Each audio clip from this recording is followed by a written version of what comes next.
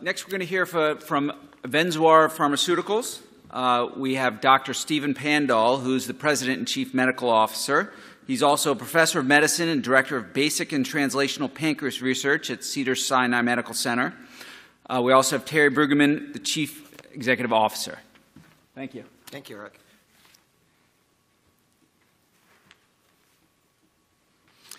Thank you, Eric and Matt, for organizing this, and thanks to the National Pancreas Foundation and the APA for putting this on. This is truly an initial event, but an important and profound event for the field because we are actually a small group, as was mentioned before.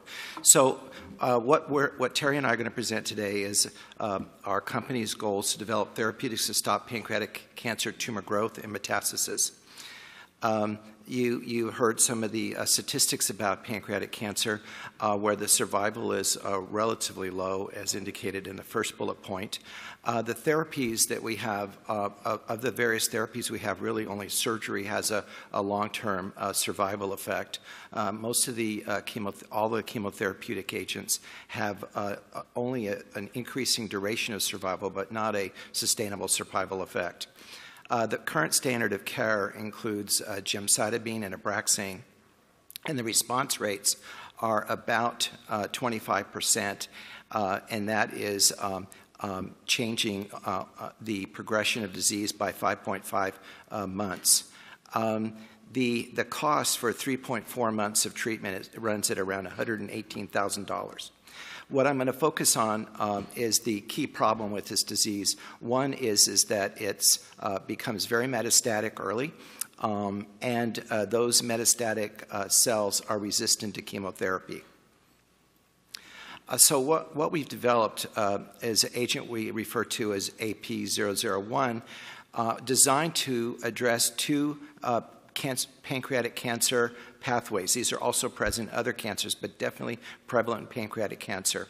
One, as you see in green on the left, are histone deacetylases, and on the right, glycogen synthase kinase 3 beta. Each of these enzymes, again, is overexpressed in this cancer, but furthermore, they have many downstream effects that we find are involved in both tumor growth on the right-hand side and metastasis and resistance to therapy on the left side.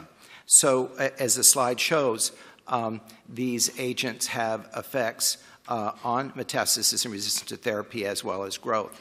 What we found initially through experiments in animals using genetic models of disease is that when we combine drugs in these classes, as well as genetic experiments, we found that you could get a synergistic effect on both growth of the cancer as well as metastatic behavior. So what we did is we worked with medicinal chemists to design a series of molecules that maintain the pharmacophores of both kinds of drugs. And among the 20 or so agents we developed, a couple of them actually had maintained their effect against both enzymes, and they had effects on both the metastatic behavior and the growth behavior of the cancer. So what this shows is the combination of drugs in a new chemical entity has effects on the key pathways of this cancer. The other thing is we see this molecule as one that can have synergistic effects with other current therapies. As I'll say a little bit later, we found that it had relatively low toxicity, and because of its effect on therapy resistance, we felt that its main role would be to work with other agents to promote their effects. So these are experiments that you see in this slide showing that if you use radiation or chemotherapy, that if you use AP001 alone, which is in red, or radiation on the one side, or gemcitabine, a chemotherapeutic agent, on the other side, you get a small effect. But when we combine them, we get a synergistic effect. So this shows that we have a synergism that we started to look at in animal models and cell culture models, which this slide represents. So in the left-hand side, we have an animal model that we show a surgical operation on, but the point of that slide is that when we did a clinical trial in mice with genetic form of pancreatic cancer, what we found is that compared to those who received vehicle, those that received our agent had 0 metastatic lesions, where with the controlled treatment, there were 29% of the animals had metastatic lesions. So that was one point of efficacy. Another point is seen on the bar graph. So we are able to obtain circulating tumor cells from patients with pancreatic cancer and grow them in culture. And then we can use those to test our therapeutics. And what we see in the bar graph is that compared to control or vehicle treated, there is a very high sensitivity and potency of the agent to decrease survival of those circulating cancer cells grown in culture. So you can see an effect at 150 nanomolar. Importantly, we find that gemcitabine has no effect on these circulating tumor cells. In other words, they're resistant to a common chemotherapeutic agent, and this agent has an effect. And as I indicated before in the previous slide, our agent synergizes with gemcitabine. The other kind of cell we use, as you see in the last bar graph, is a human cell line, BXPC3, and you can see it has an effect there as well as other cancer cell lines. In our clinical trials using the agent alone to look at survival, we find that it extends survival without the other drugs. In other words, we're just looking at its characteristics on survival alone.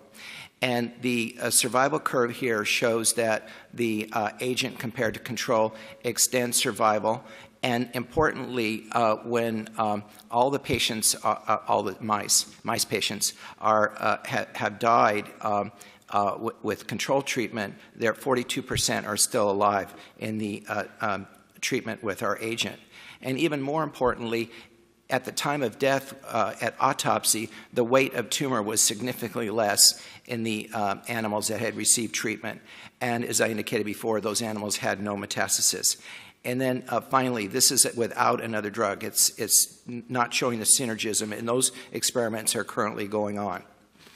Finally, there are significant interest in the immune characteristics of pancreatic cancer. That is that the cancer actually inhibits the immune surveillance process that can attack the cancers.